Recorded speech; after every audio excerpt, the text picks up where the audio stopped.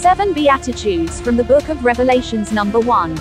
Revelations chapter 1 verse 3. Blessed is the one who reads aloud the words of this prophecy, and blessed are those who hear it and take to heart what is written in it, because the time is near.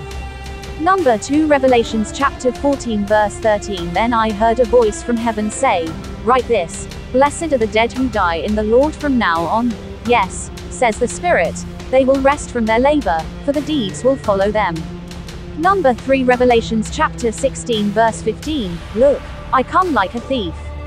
Blessed is the one who stays awake and remains clothed, so as not to go naked and be shamefully exposed.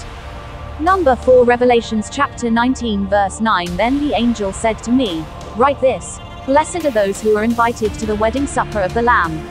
And he added, "These are the true words of God." Number 5. Revelations chapter 20 verse 6. Blessed and holy are those who share in the first resurrection. The second death has no power over them, but they will be priests of God and of Christ and will reign with him for 1,000 years. Number 6. Revelations 22 verse 7. Look, I am coming soon. Blessed is the one who keeps the words of the prophecy written in this scroll. Number 7. Revelations chapter 22 verse 14. Blessed are those who wash their robes, that they may have the right to the tree of life and may go through the gates into the city.